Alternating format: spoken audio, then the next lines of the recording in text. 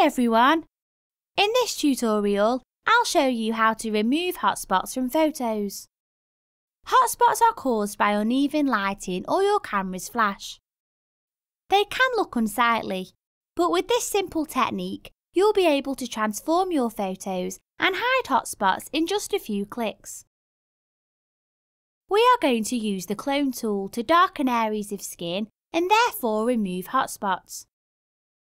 To begin, let's create a new layer by clicking the New Layer button on the Layers tab. In the dialog, name your layer Hotspots.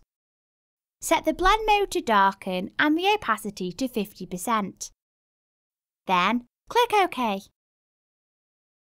Ensure that the new layer is selected on the Layers tab, and then, on the Tools toolbar, from the Clone Tools flyout, click the Clone tool. On the Context toolbar, check the Use All Layers checkbox.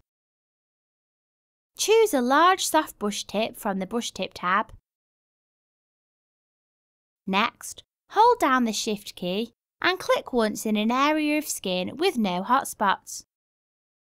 Then, simply brush over the hotspots to fade them. That's it! I hope you've been able to significantly reduce or even completely hide hotspots and glare from your photos. For more information, see the Help, the How-To tab or the other online tutorials. Thanks for watching.